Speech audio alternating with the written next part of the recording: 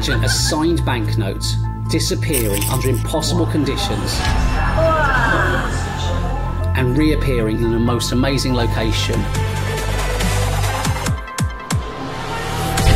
Oh, he is. Did that look familiar? Yeah, and it should have my name should have on that AK.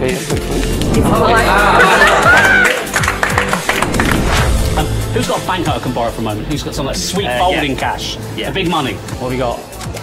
Perfect, that'll do. That'll do as a starting point. Am I going to get it back? Probably, we'll see how it goes. Okay, I'd like to. Can I get you to put your initials on the note? Yeah. A little squiggle on there would be great. Okay. Very good. And put the lid back on that for me, they're not cheap, those things. Take that back. Can you put your hand palm down for me for a moment? Okay. And hold onto my wrist for me nice and tight. Hold on to your wrist. Hold onto my wrist. Watch this. 3, 2, 1. No, I didn't use it. There you go.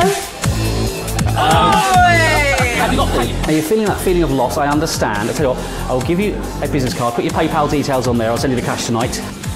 Put your name on there for me for a moment. No? Duffer? No, duffer. So what, there might be a little bit of a jam. No.